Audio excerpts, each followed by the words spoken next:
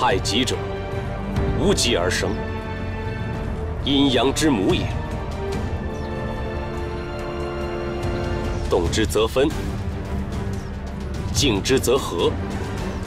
无过不及，随趋就伸。人刚我柔，谓之走；我顺人背，谓之年。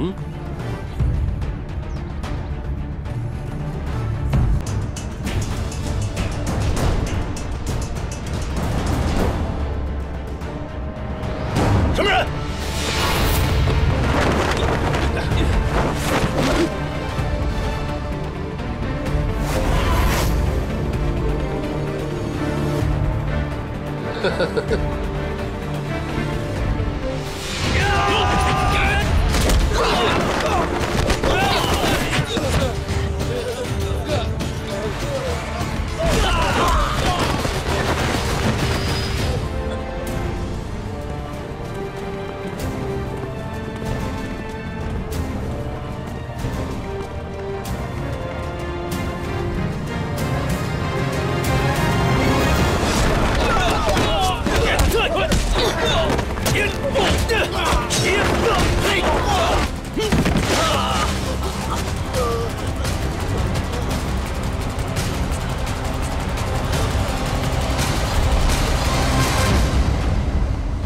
什么人敢闯太极门？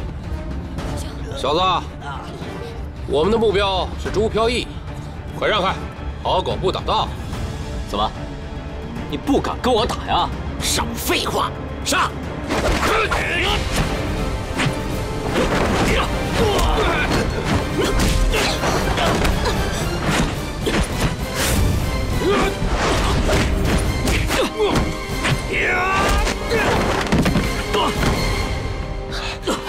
如风，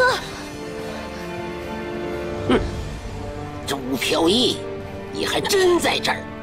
给我上！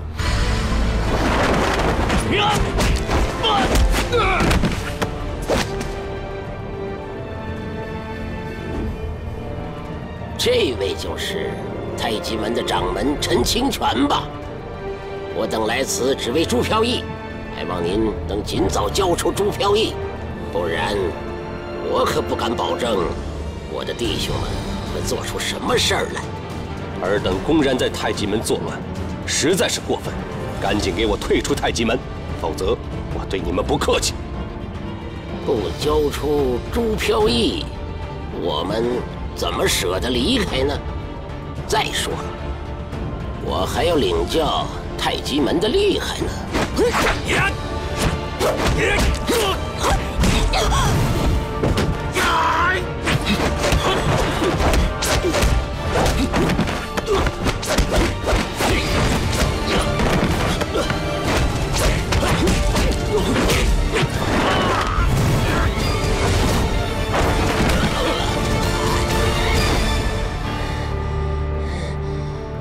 队长，队长！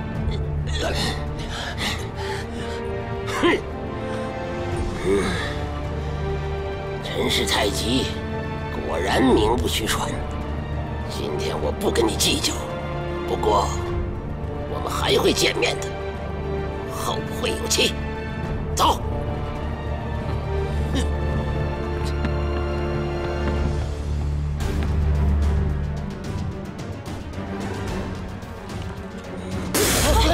队长，没事吧？你没事吧？没事。没想到太极门竟有如此高的高手，看来不能强攻了。队长都不敌他，那我们以后该怎么办呢？看来我们现在只能回去搬救兵了。急什么？再想办法。走。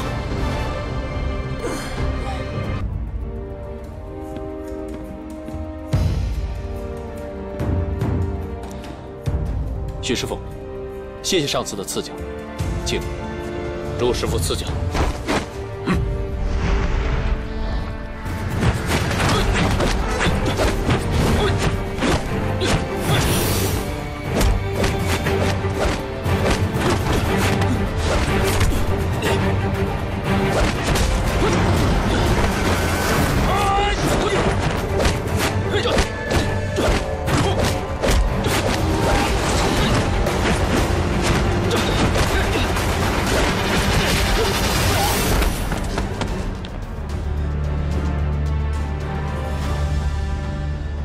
本场获胜的是太极门主飘逸。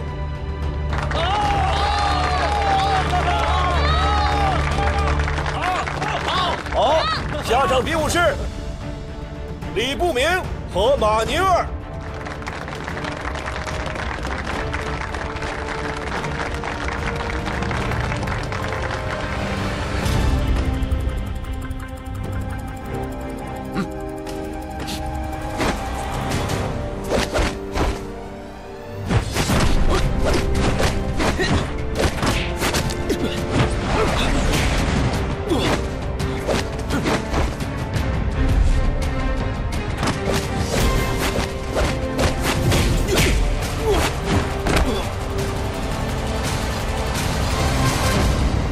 本场获胜的是马宁儿。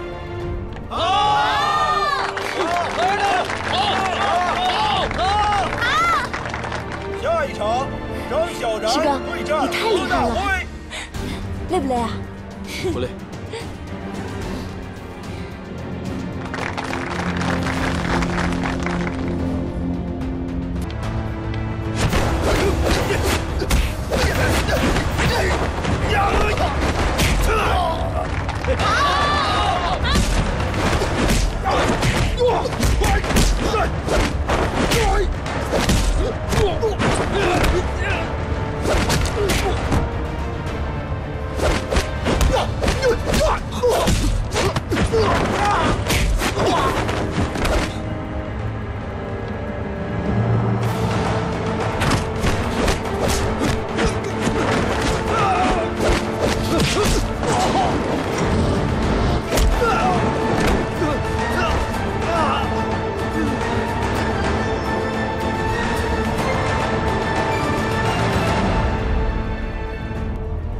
本届武林大会决赛即将开始，对阵双方是朱飘逸和马宁儿，请两位登场。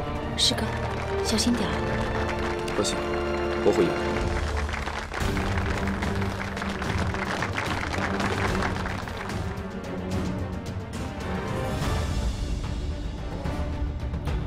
宁儿，承让。希望你全力以赴，不要藏实力。你放心，我一定会竭尽全力。那就好。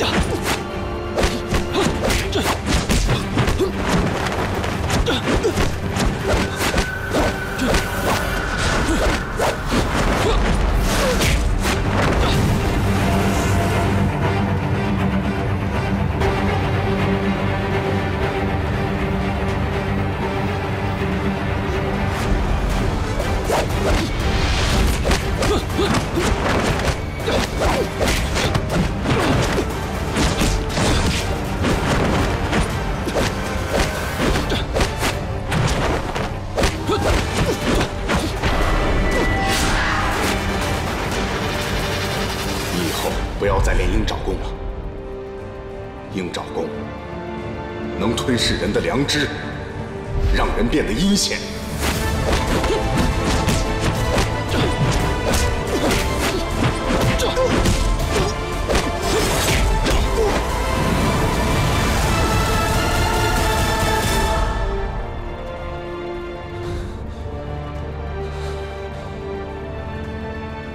本届武林大赛的冠军得主是朱飘逸。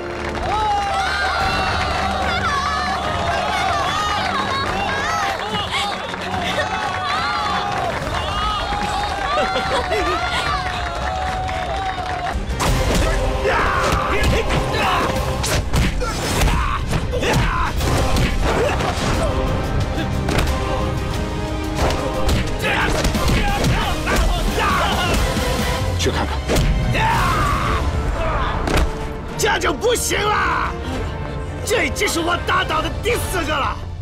看来中国武术太让我失望了！哇哇哇！什么东西，全是花拳绣腿。我已经踢了23家武馆，没有一个人能打败我。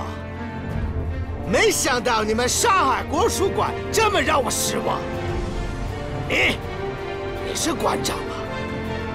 来，和我打！如果你输了，让我来当馆长，我要把你像筷子一样折断！你敢吗？馆长，让我们上吧。不，他既然提到我就必须上，你们别拦着我。我来，这种芝麻绿豆大的事儿，我来解决就好了。这位兄弟，你是刘馆长。等我教训教训这小子之后，再自我介绍吧。这位兄弟，武术是用来强身健体的，不是用来打架斗殴的。我这叫先礼后兵。如果说你再不知好歹的话，那我就要动手了。你们中国人话真多，打倒你后再说。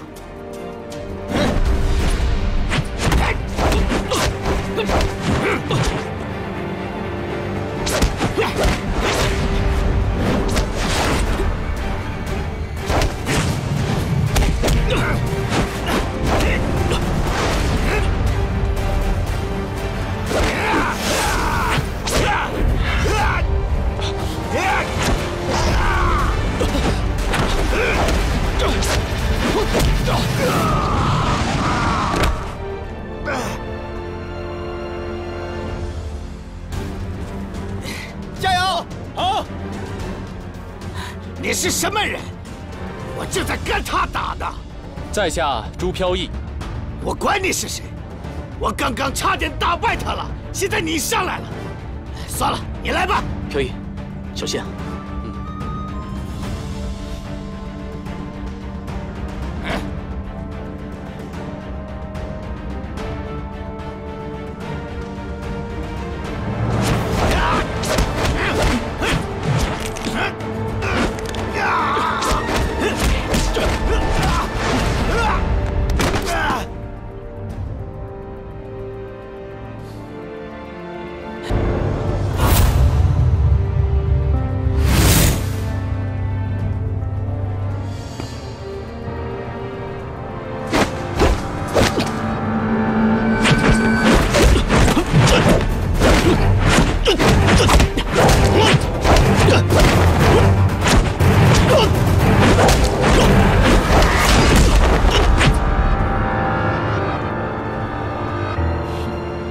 力气还不小呢。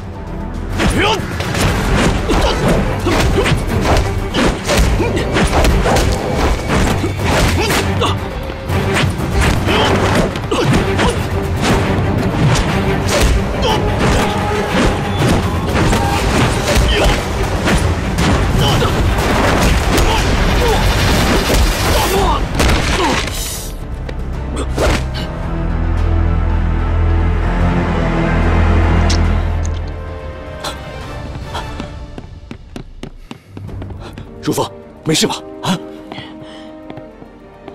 刘馆长，你们武馆不是人才济济吗？我花这么多钱养个武馆，不是要你们丢人现眼的。大帅请息怒，馆长和这位兄台只不过是礼让罢了，本身就是切磋武功。不过在下对中国功夫倒是很失望，没想到竟然如此的不堪一击。谁说中国功夫不堪一击？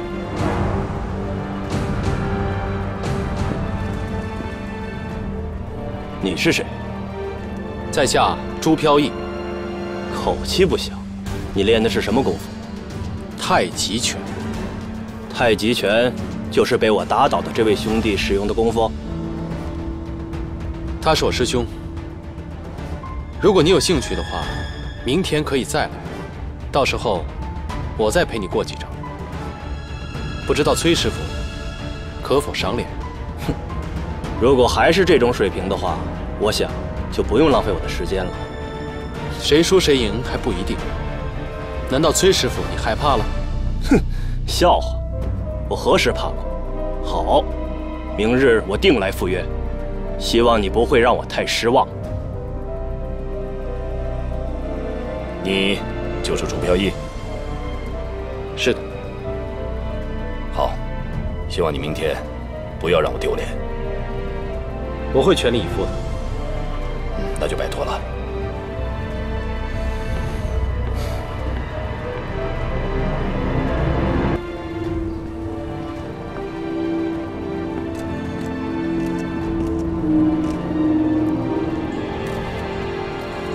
听说昨天的陈师傅和你的太极拳都出自陈家沟太极门。今天希望你能好好证明你的实力，否则我会对所有练中国功夫的人都产生怀疑。什么东西？至于这么耀武扬威的吗？稍安勿躁，成败与否就看飘逸的了。承让。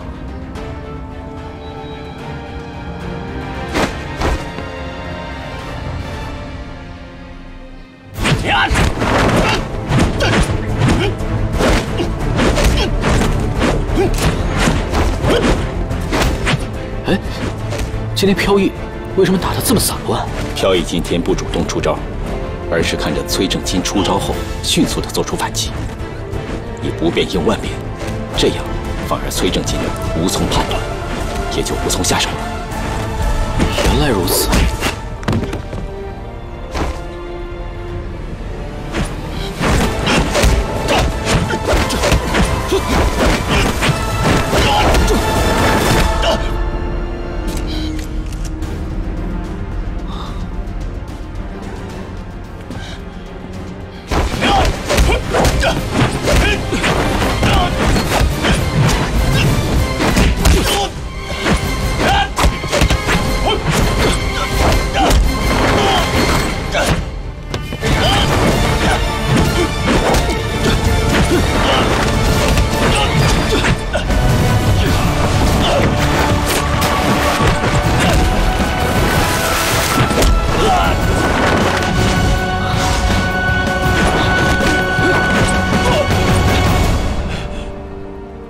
败了，任凭你处置。比武切磋，点到为止。你走吧。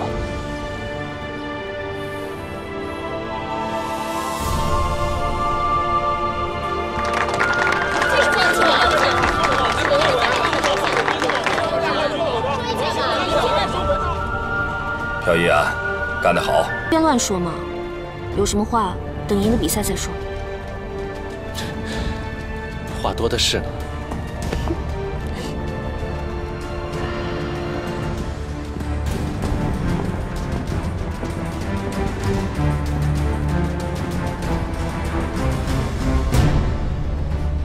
朱飘逸，准备好了吗？准备好了。好，那就开始吧。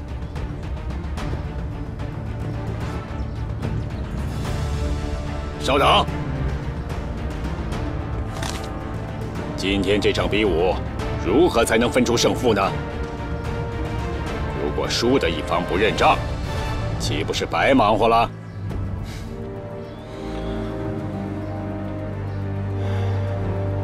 张大帅，您这句话是什么意思？曹大帅，你我都是带过兵、打过仗的人。战场上输的一方，只有一个结果，那就是死。所以，今天这场比武应该改成生死决斗。您的意思是，这场比武还得签个生死状吗？生死状，飘逸哥。他们这是要置你于死地呀！是啊，飘逸，绝对不能签。朱飘逸，你要是害怕，现在后悔还来得及。朱飘逸，你怎么看？如果你不想签这个生死状的话，我不会勉强你。既然我答应比武，早已把生死置之度外。我同意。飘逸哥，好，来人呐，上笔墨。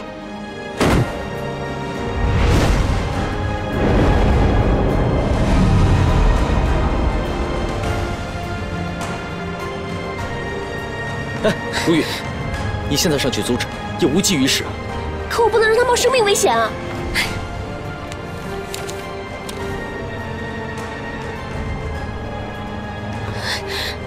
有的时候，男人就是为了争一口气。相信我，飘逸不会有事的。怎么，朱飘逸，现在反悔还来得及？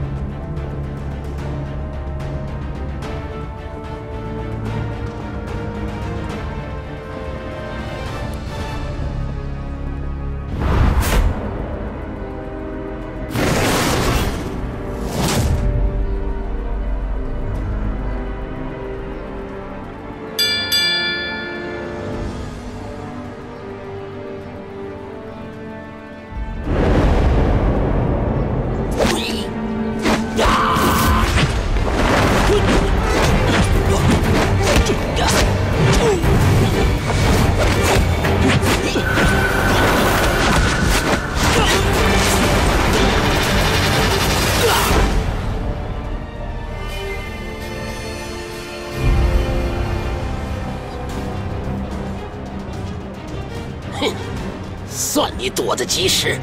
呀！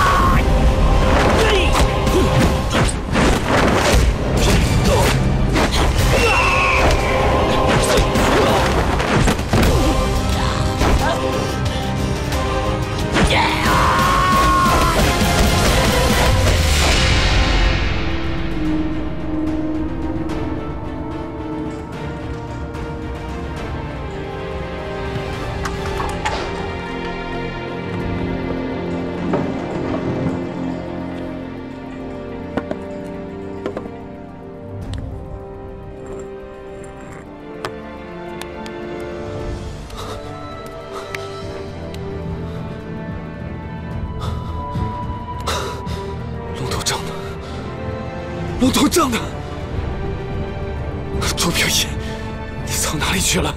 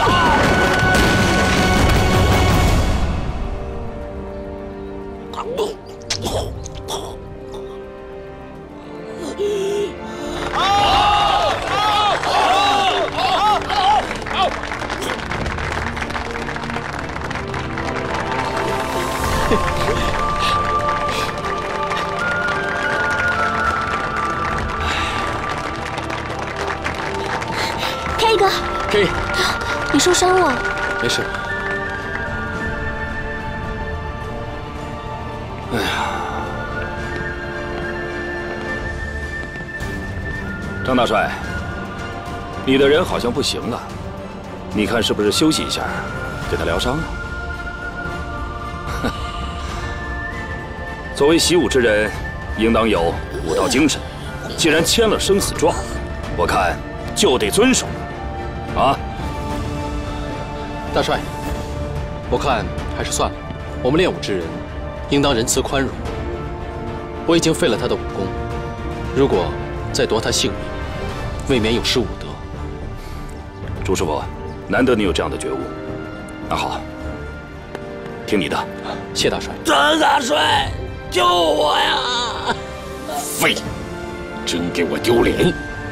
来人，把他给我抬下去！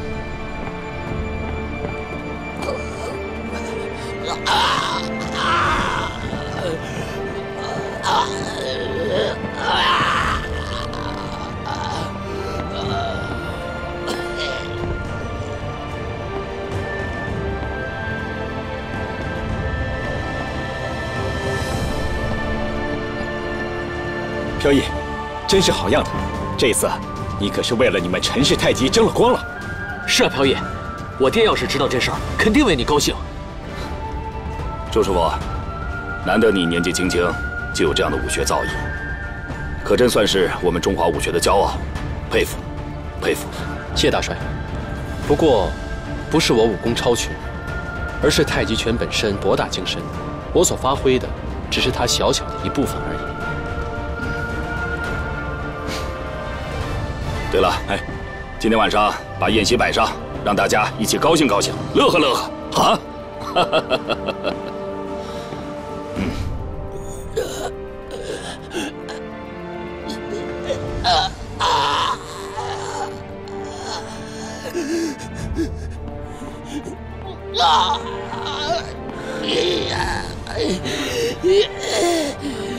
你们先下去。是。队长，你，我已经成了废人了。马宁儿是个王八蛋，千万不要去找马宁儿，你不是他的对手。队长，你好好养伤。你，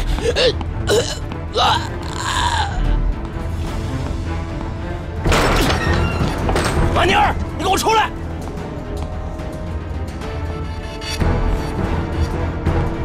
马宁儿，马宁儿！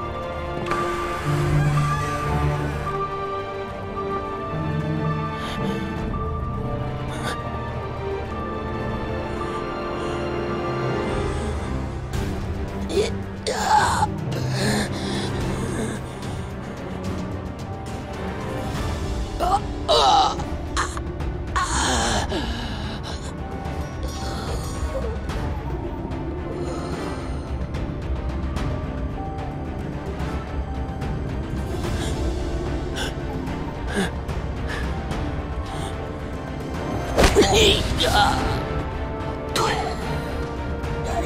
我就是来取你狗命的。你不是说杀了朱飘逸就来杀我吗？你怎么会败给朱飘逸啊？你知道我为了这一天，我忍了多长时间吗？曼灵儿，我知道你早晚会来报仇的，但是没想到会是今天。你要杀我就动手吧！既然你这么喜欢死，我就来满足你。我现在就把你交给我的鹰爪功全部还给你！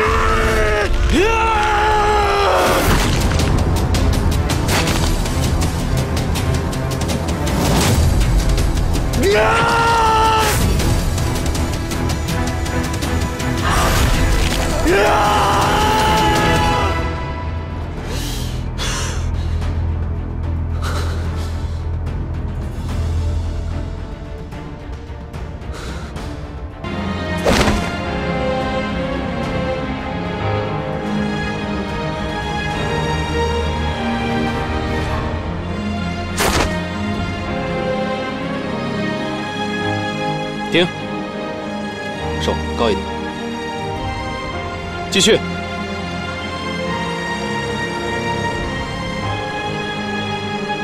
收。请各位记住，无论是学习什么功夫，都要明确一个宗旨：功夫是强身健体、提高心性的运动，在必要的时候可以用来自保，在国家危亡之际，还可以用来保家卫国。但切记，不要张扬炫耀，更不要欺凌弱小。大家记住了吗？记住了。好，今天就到此为止，你们回去吧。谢谢周师傅。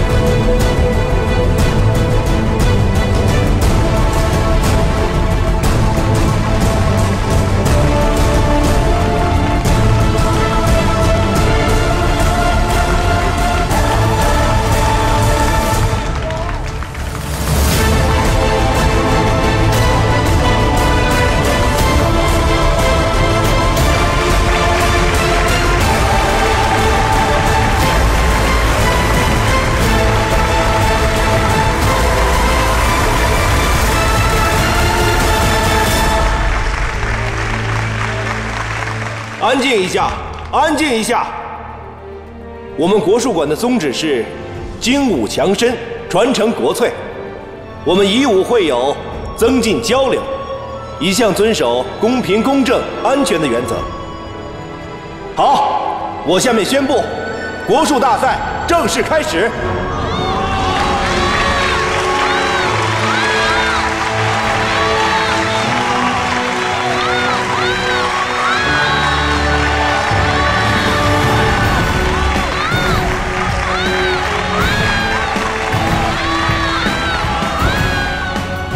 有请第一列出队的2位选手。我宣布，国术大赛正式开始。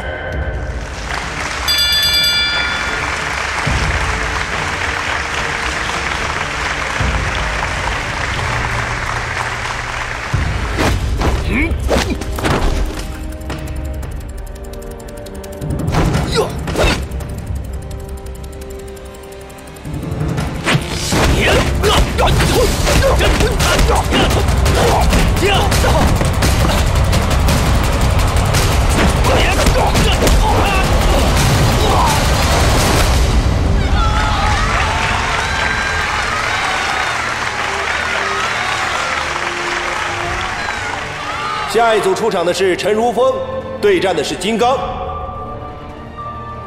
如风，别紧张，打出你自己的节奏。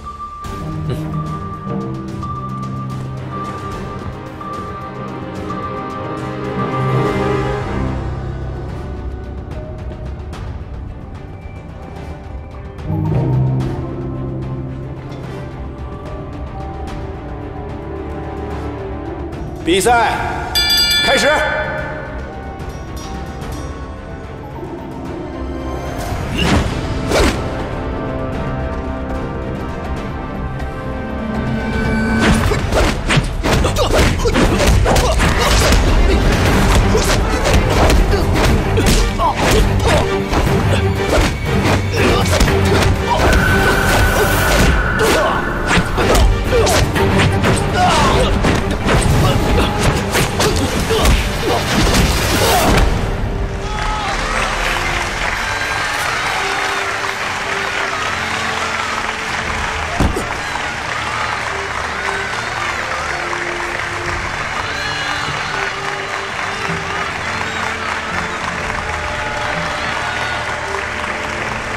我宣布，本场比赛获胜的是陈如风。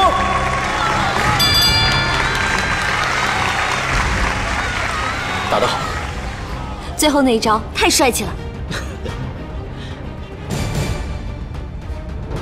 下面出场的是马宁儿对武石林。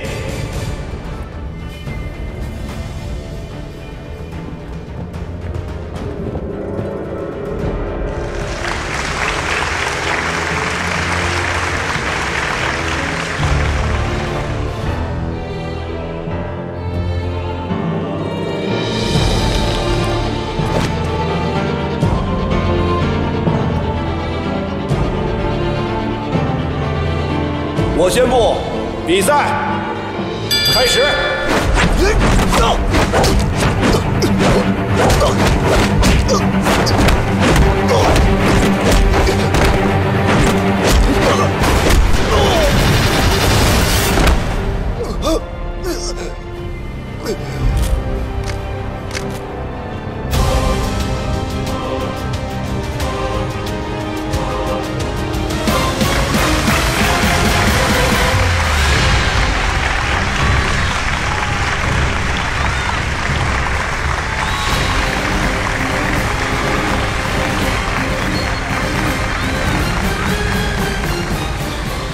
迎春，我去方便一下。好。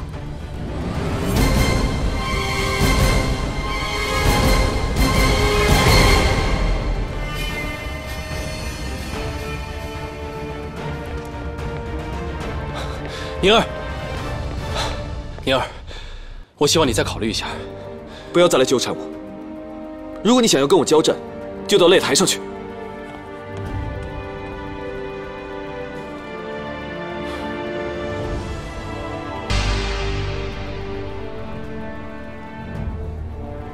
比赛开始。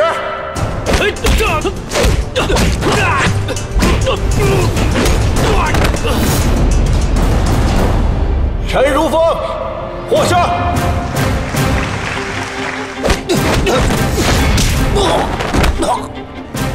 我宣布，马宁儿获胜。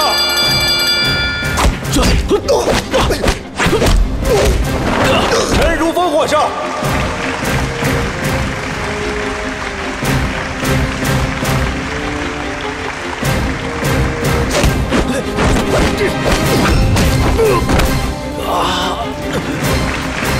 这一局，马宁儿获胜。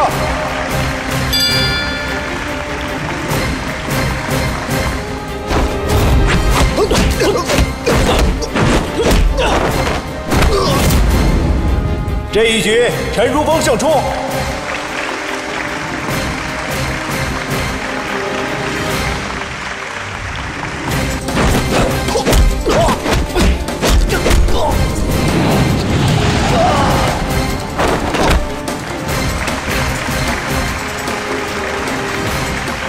马宁儿获胜。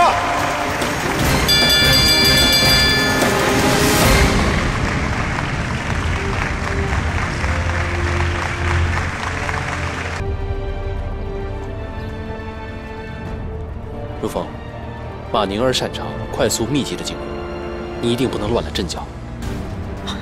我明白，其实输赢根本就不重要，我能打进决赛就已经很满足了。但是我一定要借此机会。 好好教训一下马宁儿。马上就到了我们国术大赛重中之重的总决赛，下面有请陈如风、马宁儿，请双方上场。我上。加油！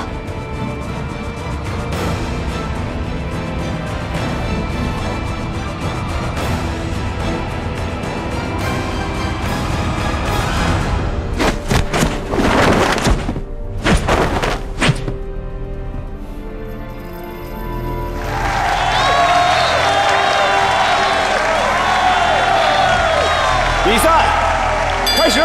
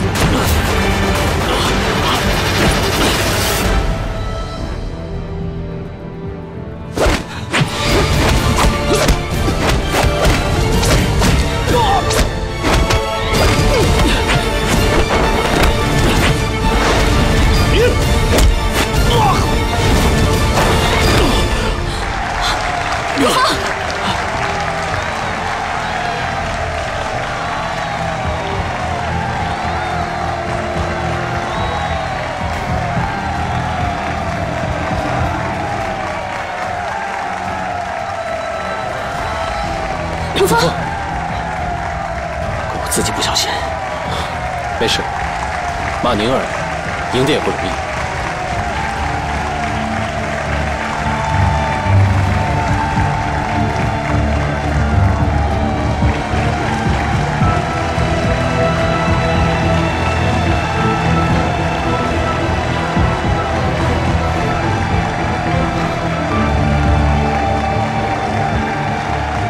我们回去吧。来。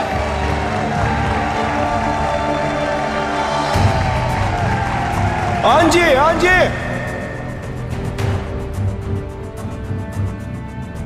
我宣布，国术大赛的第1名是马宁儿。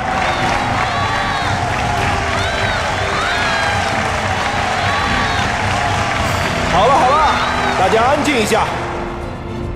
还有一个事情要宣布，我正式邀请马宁儿先生担任我们国术馆的武术总教练。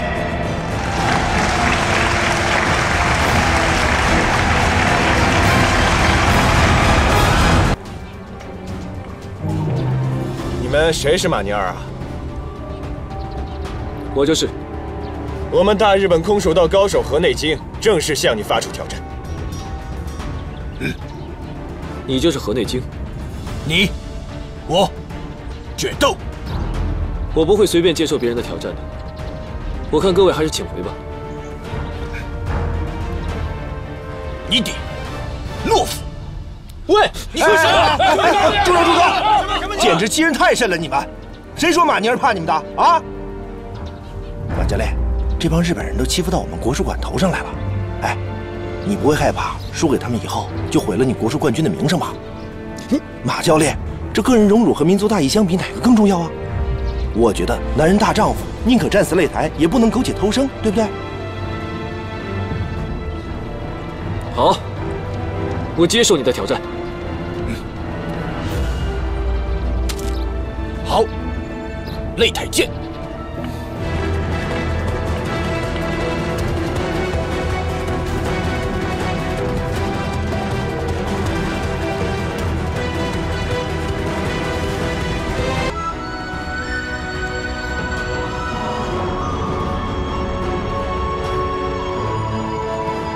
朋友们，来宾们，记者朋友们，万众瞩目的。 日本空手道高手河内京挑战国术馆总教练、全国国术大赛第1名马宁儿的比赛，现在正式开始。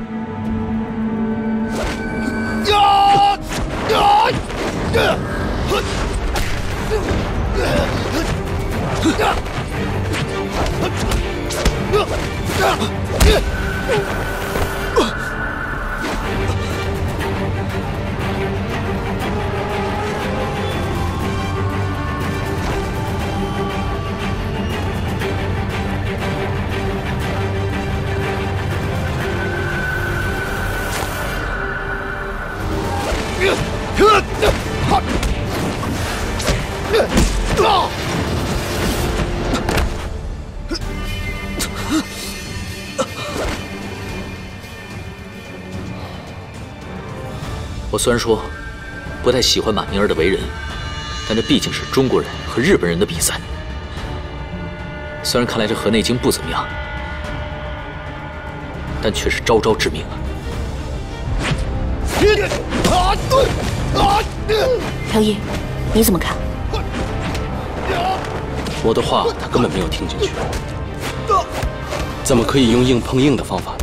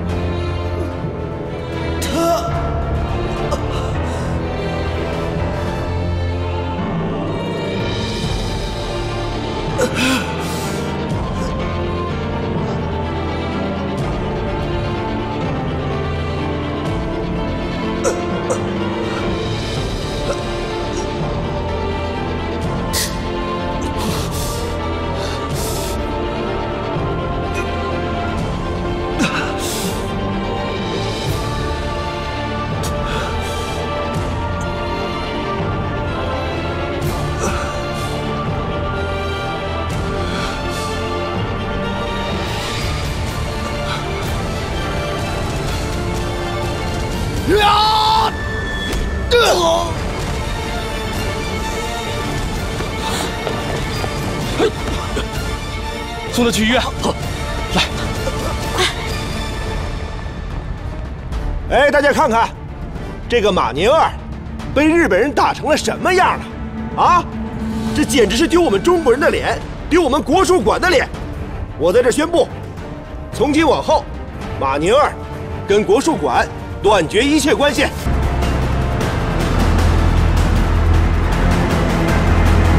朴义，今天的比赛你一定要赢啊！朴义啊，一定会赢的。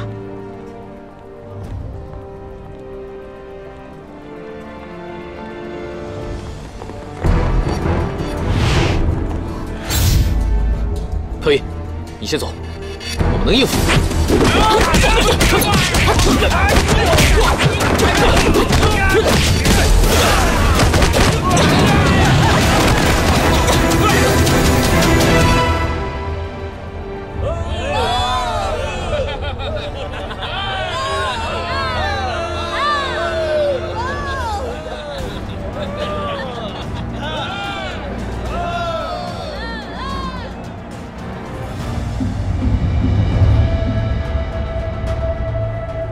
哎呀，刘会长啊，您跟朱飘逸不是一起的吗？您怎么早就到了，他到现在还没来？他不会是因为怯战故意拖延比赛时间吧？我丑话说在前头啊，他要是迟到的话，那可算输。飘逸怎么会怯战？他一定是被什么事情耽误了。你放心，他不会迟到的。好。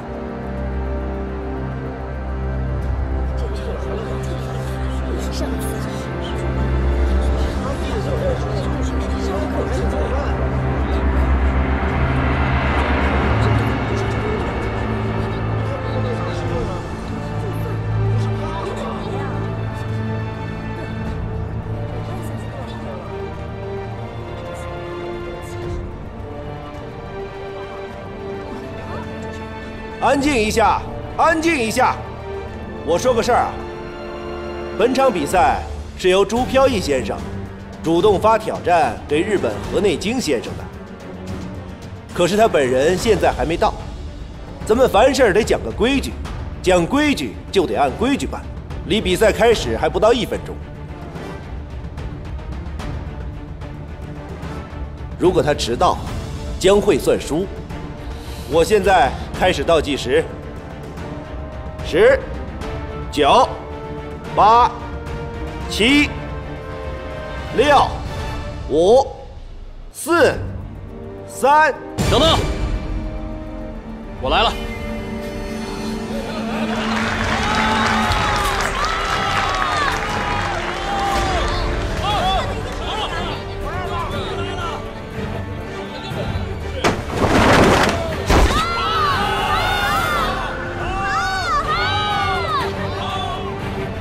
既然朱师傅已经到了，那我宣布，比赛开始。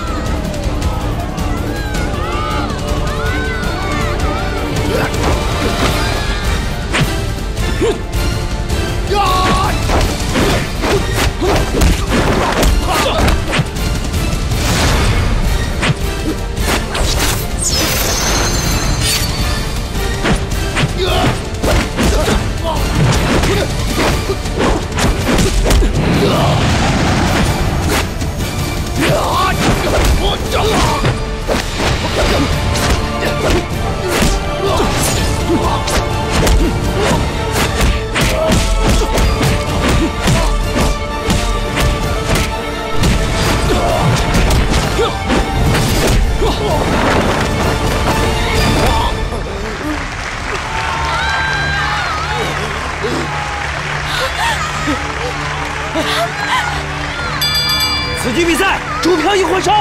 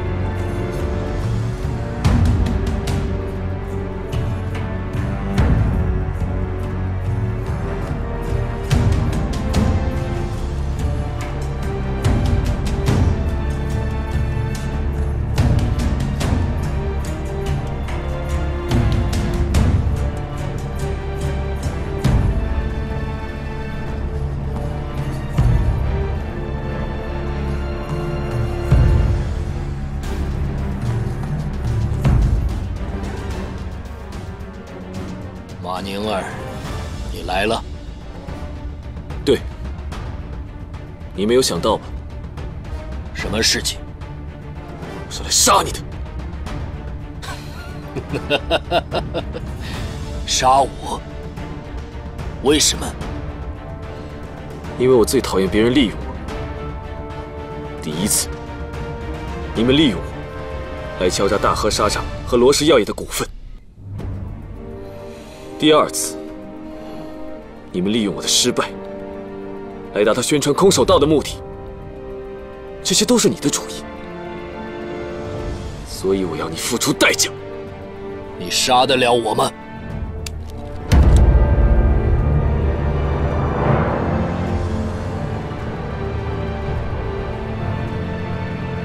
现在，我杀你跟捏死一只蚂蚁有什么区别？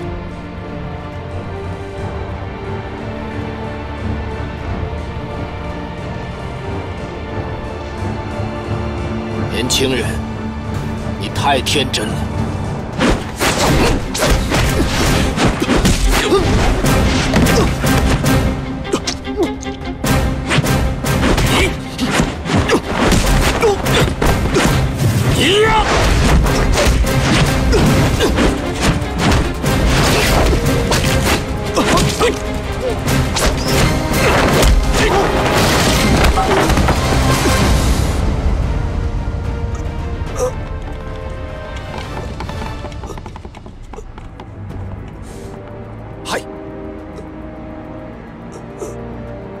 活不了多久了，把他扔出去。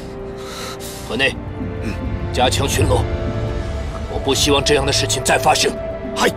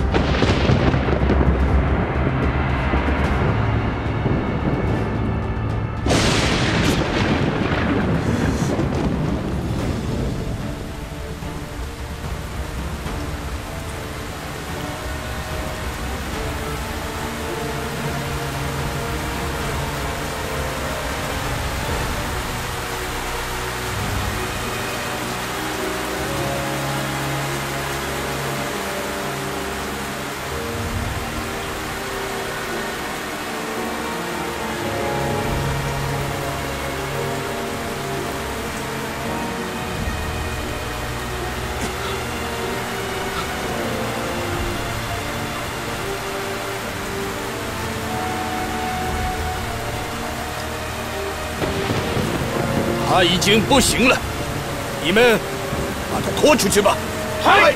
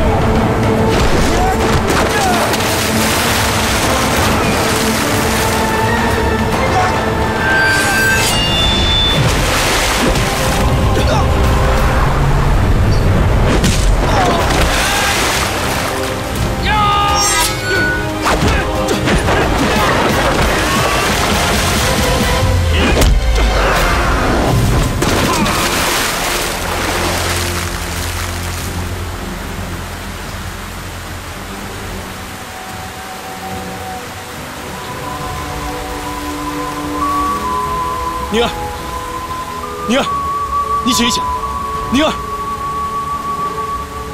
飘逸，是我来晚了。你没来晚，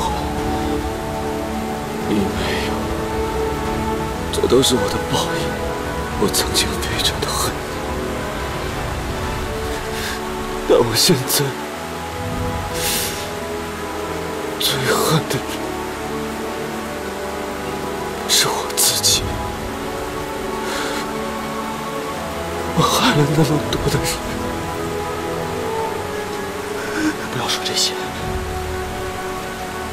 我没法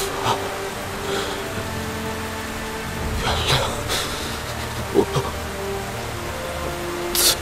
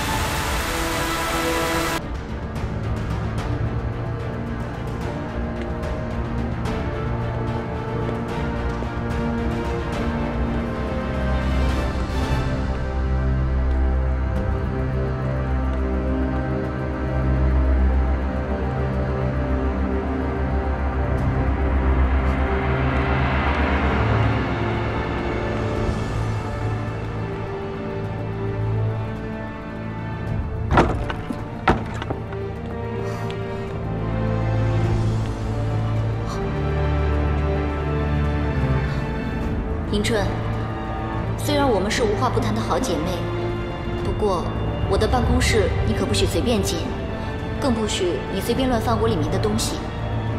一定要记住，办公室。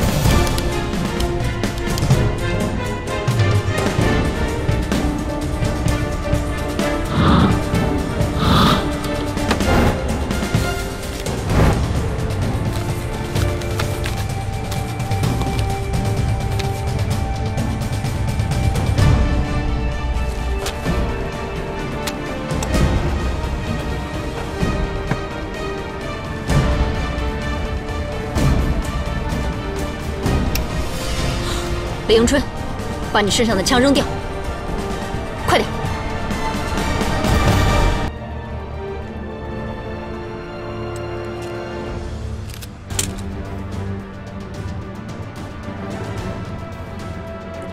我还在头疼着怎么才能杀了你，没想到你这么快就自己送上门来。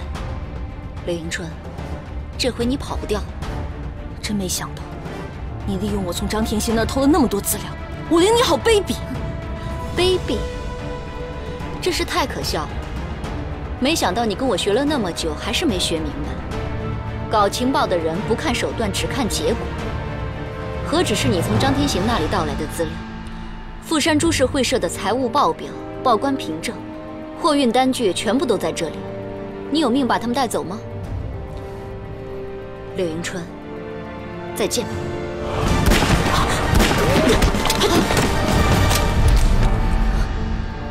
真想不到，你真的忍心向我开枪。还记得我上次说过，如果还有第二次，我绝对不会放过你的。迎春，哦不，丽雪，有话好好说。我刚才只是一时冲动，一时冲动？你当我傻吗？丽雪，你现在拿枪指着我，可是你还记不记得，当初是谁手把手教你用枪的？你初到上海的时候一无所有，又是谁安排了你的衣食住行？如果没有我，你现在会在哪儿？你上次跟我说，在你的世界里，感情这2个字永远存在。在上海，这通讯社也算是你的老家吧？你真的忍心在这里杀我吗？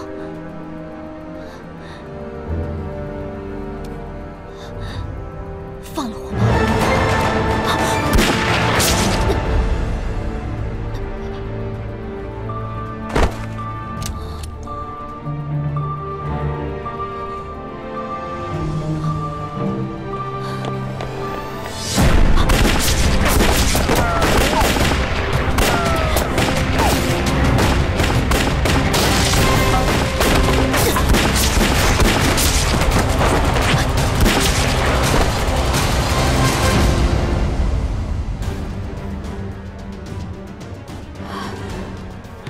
迎春，发生什么事了？我去的通讯社，拿到了富士山株式会社所有的重要资料，还有我杀了武陵。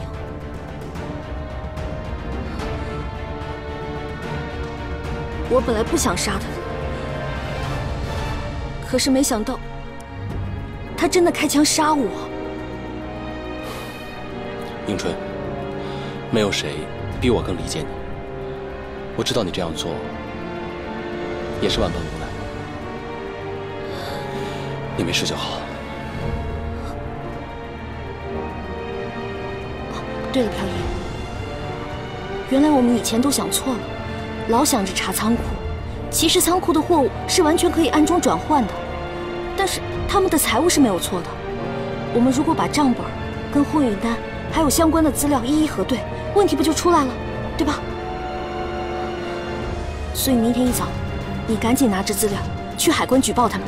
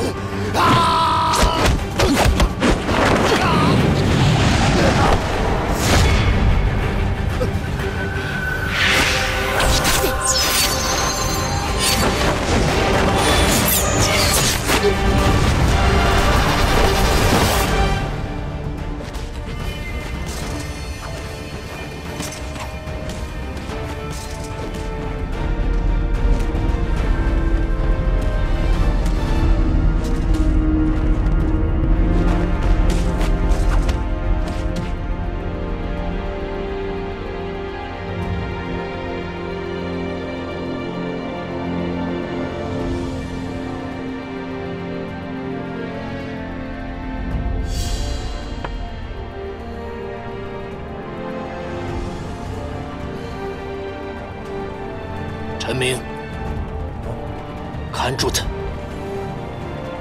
我去会朱飘逸，回来再收拾他。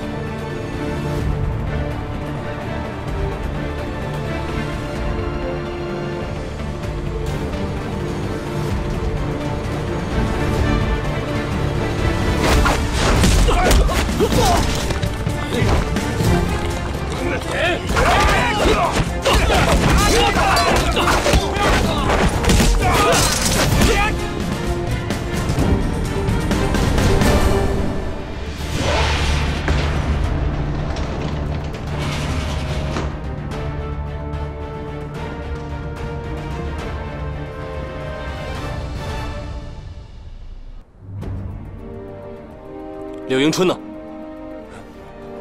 哎，你别动啊！朱飘逸，我曾经说过，我们做不了朋友，就是敌人。我也曾经说过，是朋友是敌人，选择在你，不在我。看来你比马宁儿还要固执，那么你死的会比他更惨。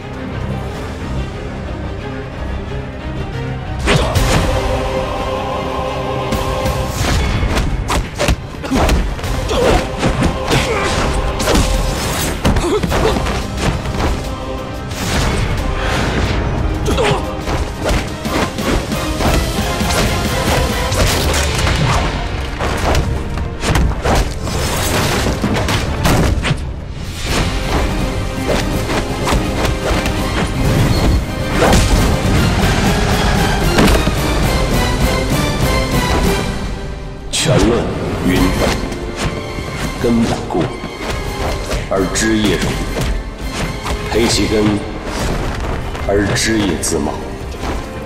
根本固，源流润，内气充实，如长江之流水，滔滔不绝，取之不尽，用之不完，有来源，有去源，自然会劲大无穷，顺随自然，产生威力惊人的积极效果。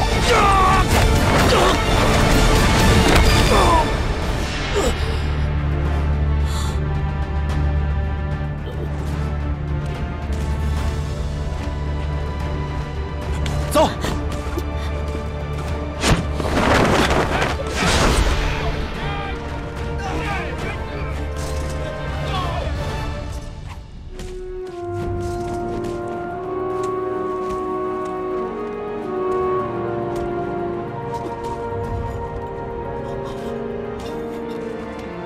宫崎，我知道你出身于没落军人家庭，你口口声声地说是为了什么大日本帝国主义的利益。其实你们这种人，挑起国家矛盾，不惜发动战争，无非是借机重拾你们所谓的军人荣耀罢了。可为了这一己虚荣，你们还要害多少人？我告诉你，我们中国人是不可战胜的。既然你们承认我们中国是你们的老师，那你们就应当懂得如何尊敬你们的老师。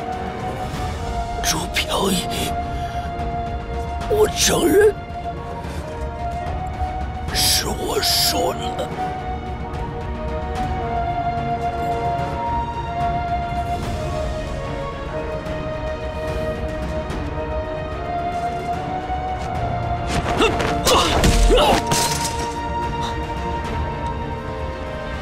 别出声了！飘逸，飘逸，别过来！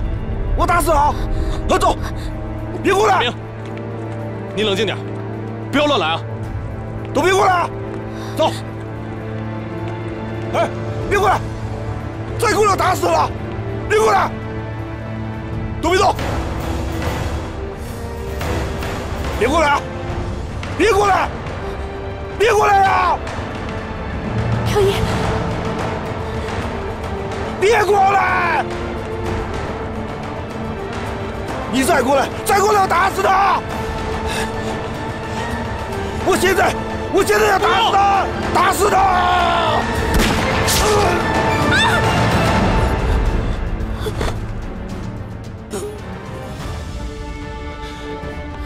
迎春，你没事吧？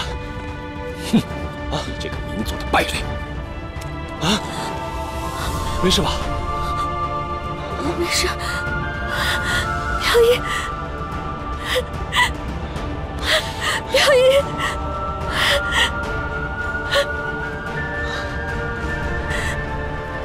飘逸，此地不宜久留，如风，快离开这儿。哦，走，飘逸，先走吧。我们回去再说。快走，走吧，走。